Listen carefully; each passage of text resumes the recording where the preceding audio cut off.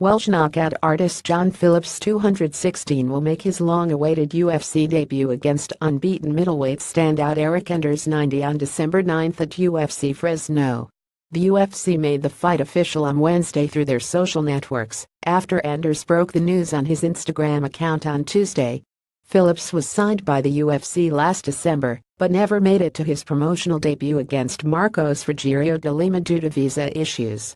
The bout was slated for the UFC on Fox 23 Shevchenko vs. Pena card that took place on January 28.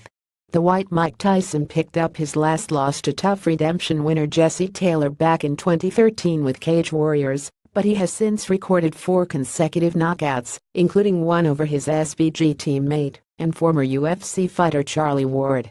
Last June, Anders became the inaugural LFA middleweight champion by beating Brendan Allen. A month later, the undefeated 30-year-old recorded an emphatic promotional debut against Brazilian Rafael Nadal, when he was called up on short notice to replace Alessio Di Chirico at UFC on Fox 25 Weidman vs. Gastelum. The former Alabama linebacker buckled the prominent middleweight with 2 left hands that sent him hurtling to the canvas before the referee stepped in to stop the action less than 3 minutes into the clash.